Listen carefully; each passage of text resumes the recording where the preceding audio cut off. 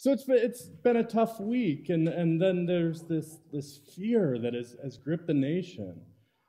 I called my church in Washington on Friday, and I said, "How are you guys doing? Like, what's going on there?" They're like 45 minutes from where everything is going on, and they go, "Oh, well, just business as usual here." And I go, well, what do you mean? I mean, they've already closed schools in Wisconsin and Illinois and everything. And he's like, "Oh, yeah, they didn't even close school till after I got off the phone with him." I was like, wow, that's so weird. This is such a time of fear. And so to see all of you here today, I mean, this gathering is illegal in some places right now, having this many people together. And so it's great to see the warriors have shown up today. Now, I have been a member of this church. You don't know this because I'm online, but I have watched every one of Ben's messages since June of last year. So I like to critique him and sometimes pick on him. And like he said, we have this iron sharpens iron relationship that has made both of us better preachers and better people. And so I'm so thankful again, Ben, for having me. I was thinking about this message, and it's crazy because I wrote it like 3 weeks ago. God put this on my heart. And at the time I was like, well, I don't know why this is the message, but I'll give it. And now after all the stuff that's happened this week, it's like, oh, wow, I see what you're doing, God. Amen. It's about being warriors, and one of the favorite phrases that warriors use is the carpe diem, the seize the day, the seize the moment, to make the most of every opportunity. And I was thinking about that this morning, because in this time of fear that has gripped the nation, it is not only a time as everybody's scared, but it's an opportunity. Amen. And I talked to Ben the other day, and he kind of put this in my head when I said, "So what's your plan for your church?" He said, "Well, CDs, DVDs." He said, "I'll deliver them. We're going to do it online." He said, "Here's my battle plan." And he said, "What we have going on is an opportunity." And he said, after this, church may never be the same, because I was thinking about it all week on how, boy, I don't know if churches are going to have Easter. You know, many of the churches that I grew up in were bigger churches, and they've all canceled. Amen. And they don't know if they'll be able to have Easter together or what they're going to do. And I said, boy, it feels like the enemy is just wrapping everybody up. Like he's taking control and saying, no, I'm going to prevent you guys from being together. I am going to prevent you. And so I say this is not an opportunity to be scared, but it's a time to seize the day. If you have your Bibles, we're going to be in Numbers 14 today. And there's a lot of scripture, so I'll just kind of read through it and we can talk about it. It will be on the screen. But this is a story that takes place right after the Israelites have come out of Egypt. After being slaves in Egypt for 400 years, now Moses has led them into the wilderness.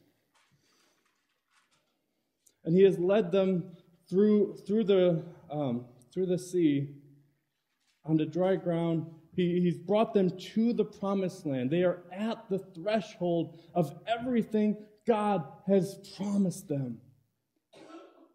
They send out 12 spies. 10 of them come back and say, the people there are too big. We can't do it. And there's 2, Caleb and Joshua, who say, let's go. Let's seize the day. This is our land. The Lord has been promising us for years and years, ever since Abraham. Let's go take it. The Lord is with us. Amen. Mm-hmm. So starting at verse 4, then they plotted among themselves, let's choose a new leader. Let's go back to Egypt. But then Moses and Aaron fell face down on the ground before the whole community of Israel. 2 of the men who had explored the land, Joshua, son of Nun, and Caleb, son of Jephunneh, tore their clothing. They said to all the people of Israel, "The land we have traveled through and explored is a wonderful land. And if the Lord is pleased with us, he will bring us safely into that land and give it to us. It is a rich land flowing with milk and honey. Do not rebel against the Lord. Don't be afraid of the people of the land. They are only helpless prey to us. They have no protection, but the Lord is with us. Don't be afraid of them." See, Israel here, they're scared. They are scared. There is a mass panic among these people who God just freed out of Egypt. And it's crazy because we see this going on in our country right now. There's a mass panic. You can't even buy toilet paper anymore. I mean, when people, they get together and they start worrying and then fear grips them, they just start thinking irrationally. But warriors are the ones who are courageous. Warriors are the ones who are not afraid to stand up in the midst of the fear and say, "No, God is bigger." They are like prey to us. This is our time. Now, a little bit about myself. I grew up in Wisconsin, and when I was 22, God had called me to move to Oregon. And he said, "Follow me." And so, a crazy 22-year-old, I moved out to Oregon, didn't know anybody, never been on the West Coast. Said, God called me here. After 11 years after I graduated school, God called me back. I would not suggest moving 2,000 miles more than once. And now as I prepare for my third time,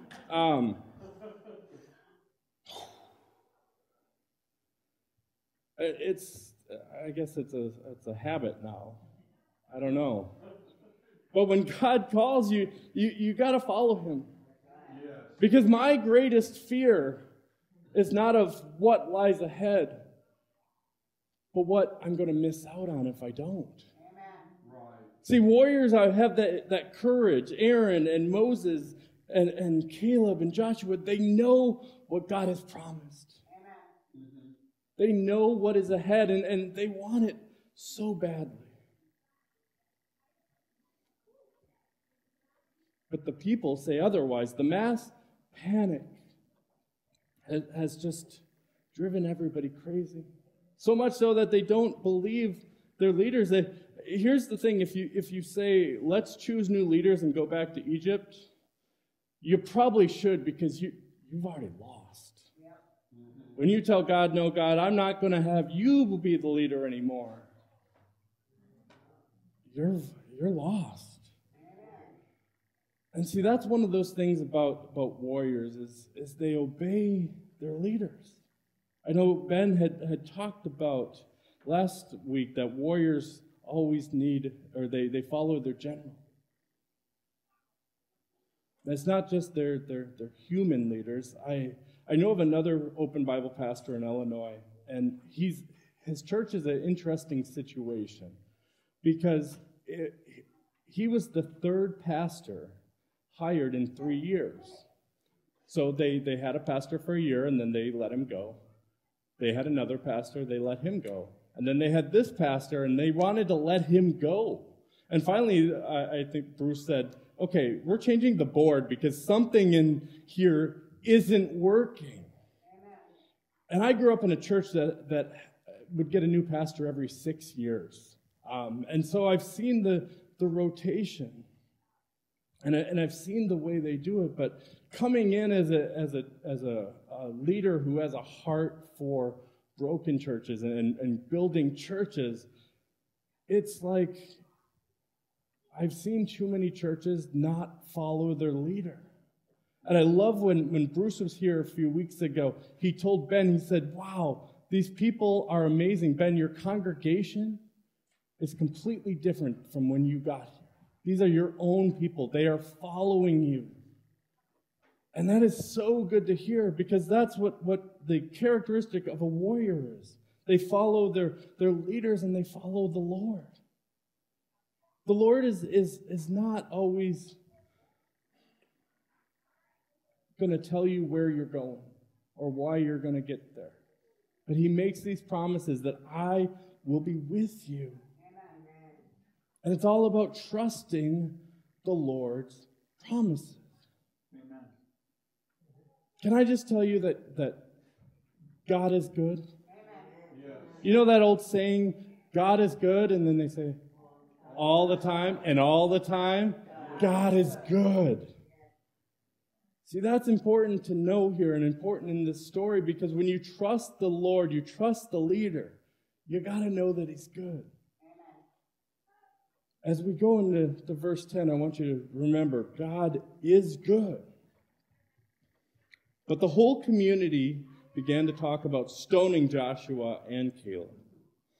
Then the glorious presence of the Lord appeared to all the Israelites at the tabernacle. And the Lord said to Moses, how long will these people treat me with contempt? Will they never believe me, even after the miraculous signs I have done among them? I will disown them. I will destroy them with a plague. And then I will make you into a nation greater and mightier than they are. God is good.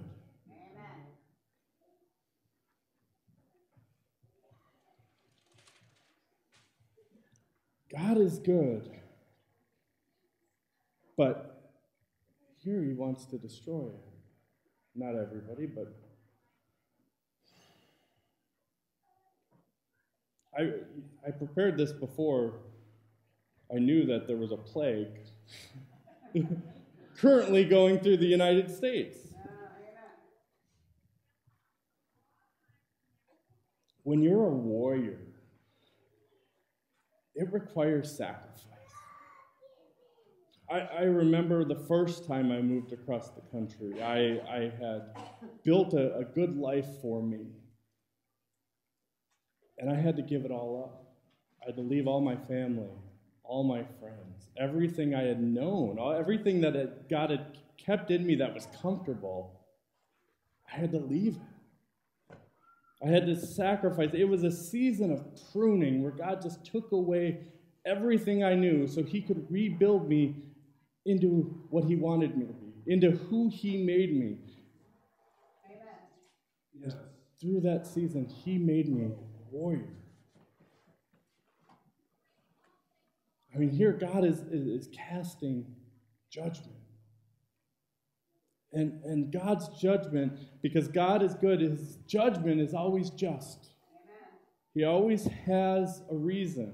I know it's hard for us humans to look at this and go, that seems a bit much, a little bit too extreme. Can't we be like Abraham and Lot, where we just send those people off here and they can live over there, and we'll just go over here? Like, God, can we do that instead? But God is always just. And Moses here, he's faced with two options. And in hindsight, we're looking at these two options. Okay, Moses, you can let these people go. God will take care of them. And God promises, I will make you into a great nation. Amen. I will fulfill my promises with you. Here we go. This is what we're doing. Or option number 2, which is, well, Moses could stand up and say, you know, God, show mercy on these people. And then one day Moses will never see the promised land. And he will postpone what God is doing. And I've seen a lot of churches. I've been a part of a lot of churches where they just, when they get a new pastor, they just don't trust him, and they don't follow him. And it's like saying, hey, we'd rather wait here in the wilderness for the promises to be fulfilled in the next generation than going and doing what God wants now, seizing the day that God has for us.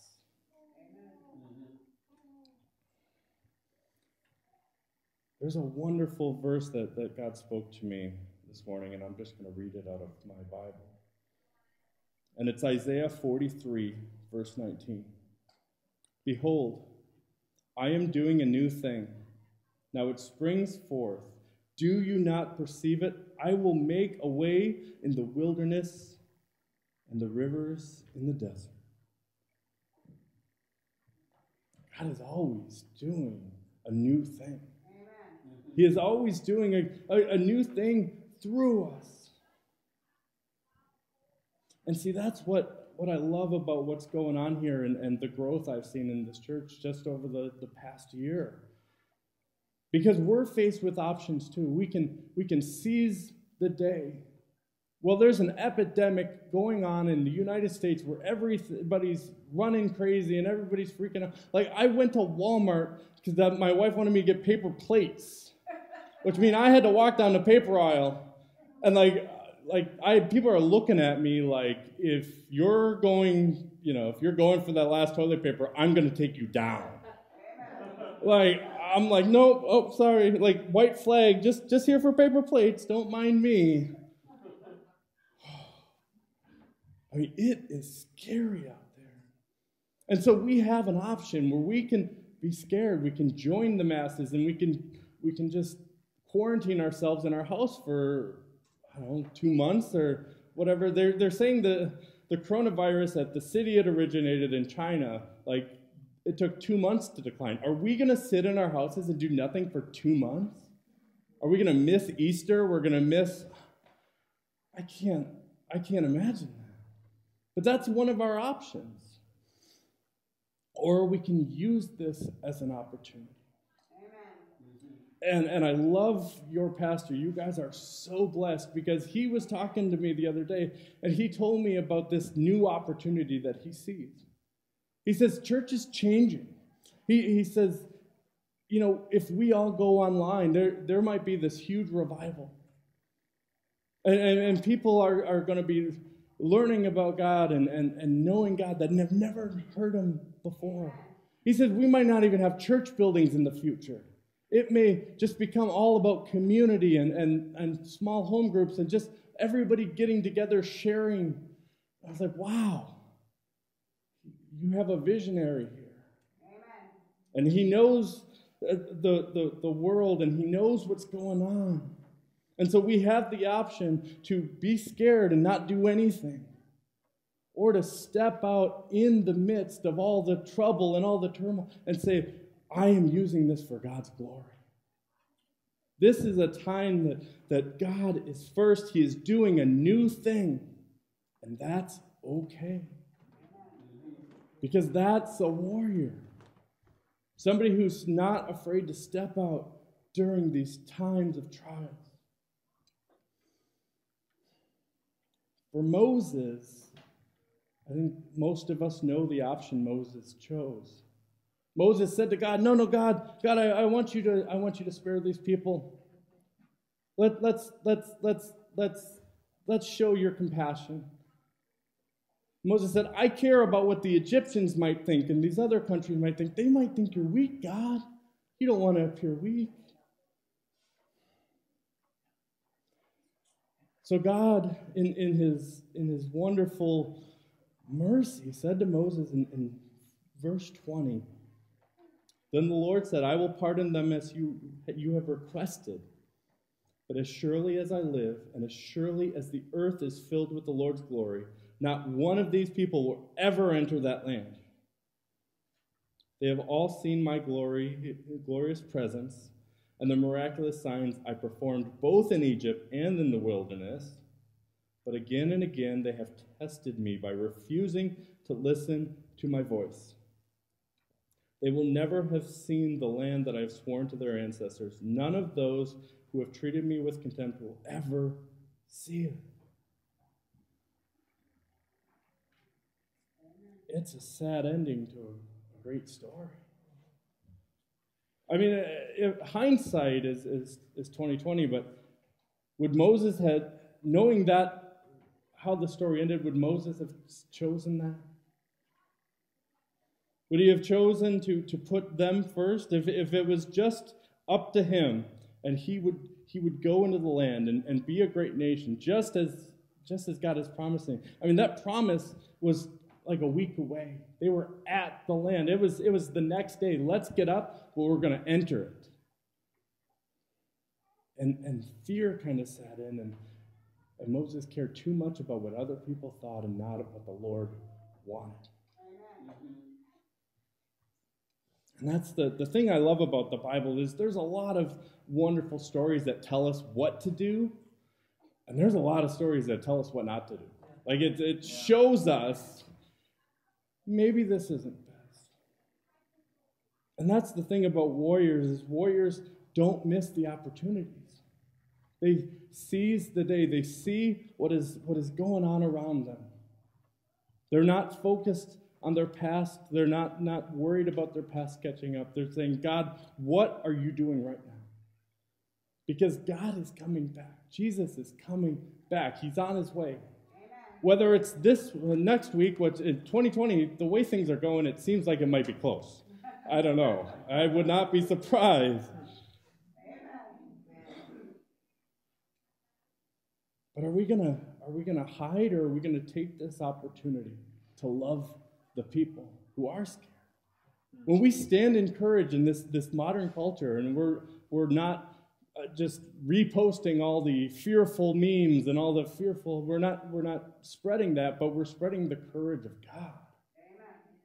Oh, what a light shining in the darkness is that. What a great opportunity this is for the church. I mean, I understand that Ben has all these things in place. Worst case scenario, just in case. I mean, I did text him this morning. Are we even having church today? Just because I've seen so many people say no more church. And being a warrior,